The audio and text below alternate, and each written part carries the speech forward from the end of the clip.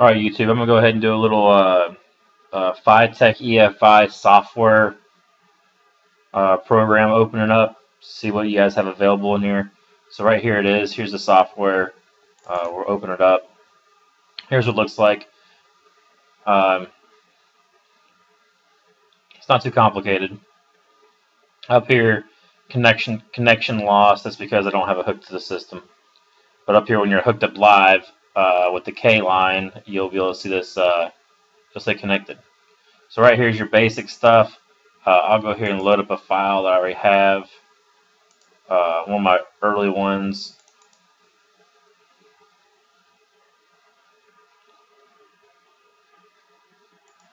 So with that loaded up, you can click on the link. So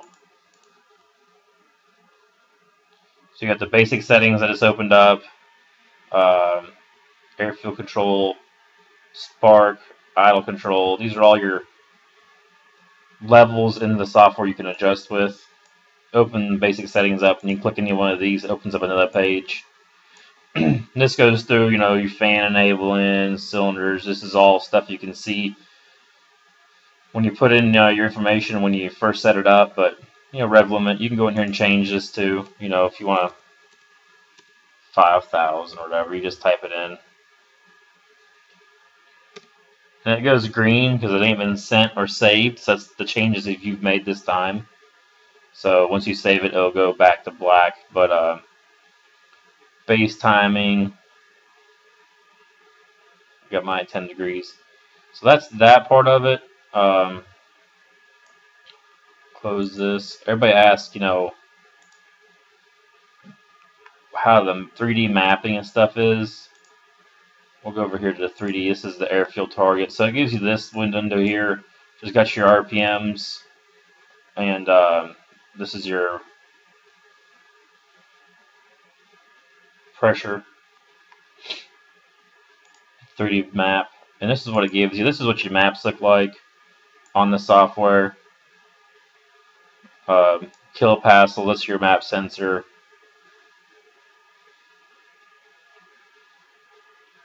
RPM and air fuel ratios right here. So that's how it looks. It's not too complicated. But like I said before, the limitations of the system is it only gives you 3 different settings to put stuff in at. And so, or I guess really 6 different settings if you're not boosted. And I guess it gives you 3 more if you are boosted. But your points are, okay, here your points for your air fuel ratio, the 1100, 3000, 6000. That's at part throttle. And then here's your wide open, and then here's your boost. And so your fuel maps get automatically blended, I guess you'd say, with these numbers here. And that's what this map here is showing. That's why it has these nice, lines that connect, is because you're only putting in certain points in the map. It's not like HP tuners where you can control every bit of that map. You're only, it's going to fill in the blank for you. And this is even with self-learn off. It's still going to do that. So that's the air fuel map. And like I said, you got your different settings over here, your different numbers. Where get that open, looks like. So we got, this is where you put it in at. This is your air fuel ratios for set map sensor setting. Change that, whatever you want, wherever you think you should have it at.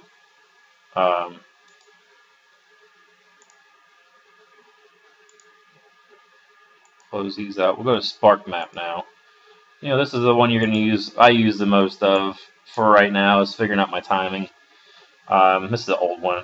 I could only get 25 degrees total in it because my octane was too low, 93. I think I ended up going to E85. But here's your additional timing. This is where you,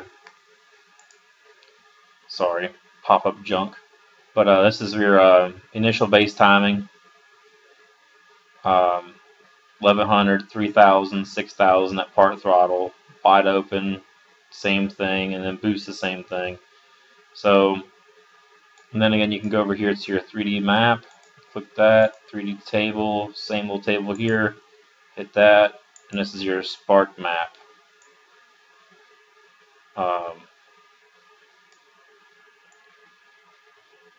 As you can see, I got ramped in.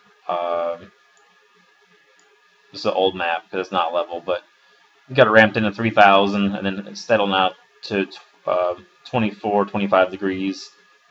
If you had, so from here, this is wide open. This is your idle zone. From here up is going to be your boost.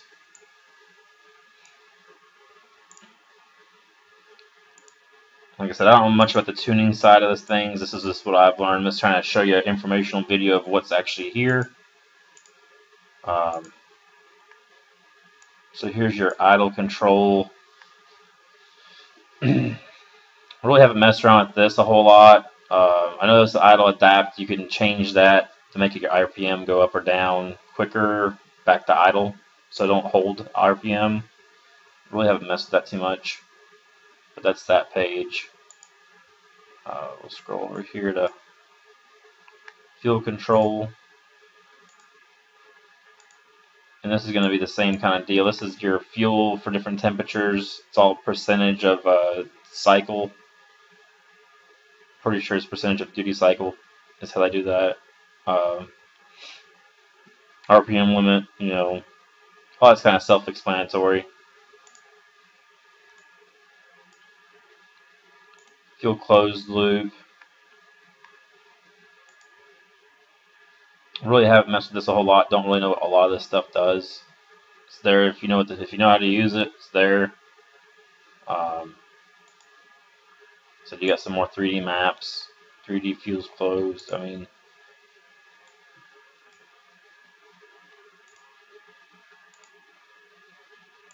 some stuff. If you're more on the tuning side of things, you'll know what those things do.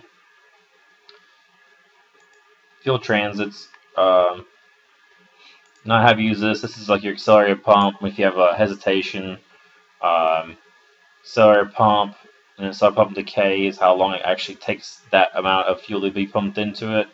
Fast accel is when you go from pretty much, you know, good vacuum to wide open. You blip in the throttle. That's what you're going to adjust here, and these are all your temperatures for that. Tip out is when you let off the fuel and you're coming to a coast. How fast it's going to do that. How lean it's going to enable better fuel mileage.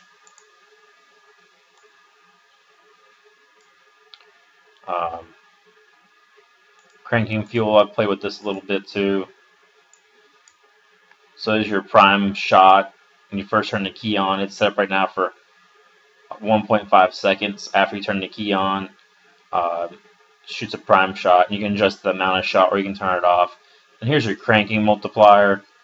This is, you know, at a set temperature, it's going to multiply how much fuel is going in there. I've had to play with this since I went to E85 to change it. This is an old setup. This is gas.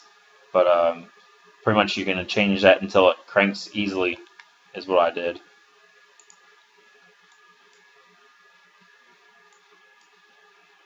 So here's your injectors. 75 pound injectors. Don't know if you can get different injectors. I haven't seen anybody yet do it because you can get the bigger systems. Might be able to change that if you do that. I don't know for sure. Here's your PWM for your pump, and that's your fuel pump pulse width modulation.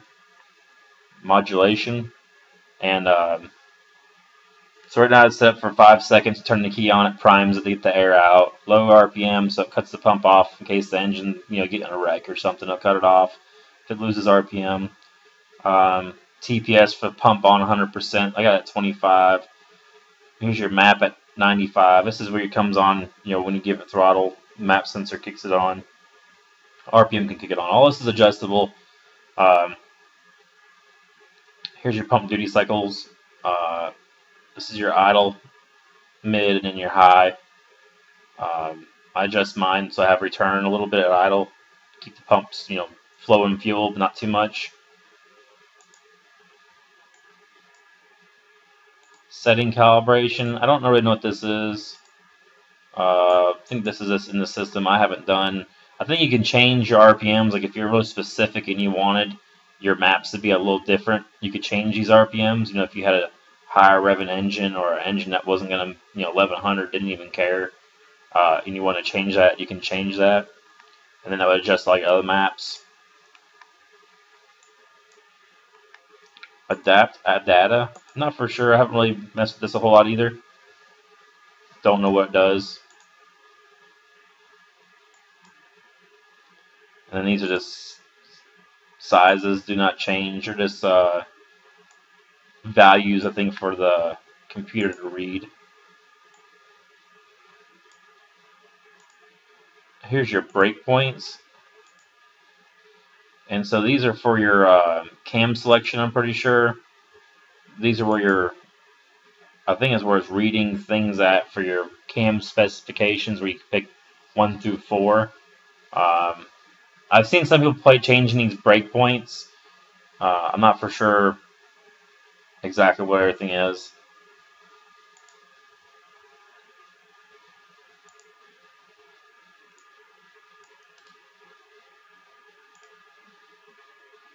That's pretty much it. I mean, pretty self-explanatory. This is the system. When people ask how you tune it and all that, this is how you tune it.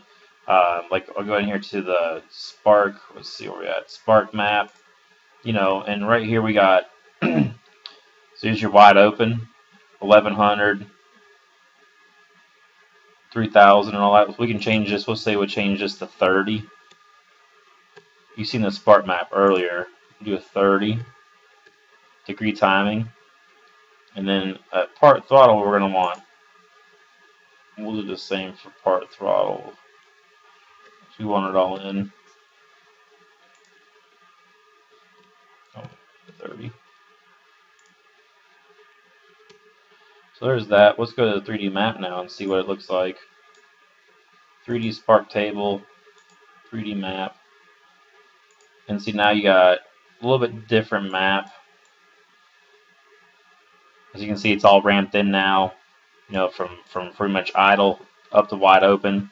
It's all going to be, all of the timing is going to be ramped in by 3000 and then plateau off. And like if you're doing drag racing, to pick up a little bit of time, you can always bump your timing down when you're up to higher RPM. I believe that helps out. I haven't been to the track to mess with all that, but so and then from here on is your boost, which I don't care because I'm not in the boost, but you can change that too. That's how you change your stuff, change your settings. So we'll just go back to, we'll put it at 15 in this so you can see the difference in the change.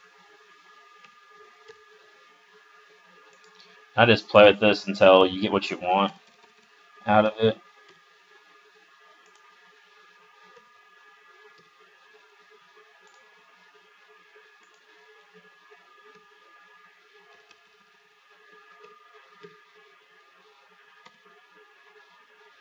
So there's that.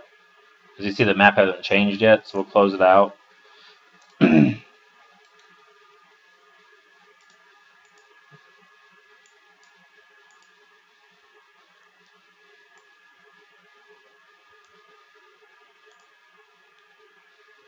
here's our new map we just made.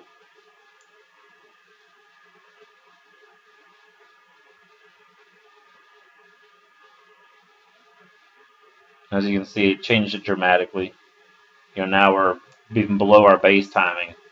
So now we're pulling, 15 or for the low, all the way through. You never run an engine like that. I don't think so. At least you had. I don't even know why you do that, but just instead of the change in how the graph changes is what I was doing. But that's about it. If you like the video, subscribe, hit the like button, do all that stuff. If you want a different video or anything more of it, I can just put in the comments and I'll try to do my best to make it. There's not a whole lot in the Fitech system, so I'll try to do my best. Thanks for watching.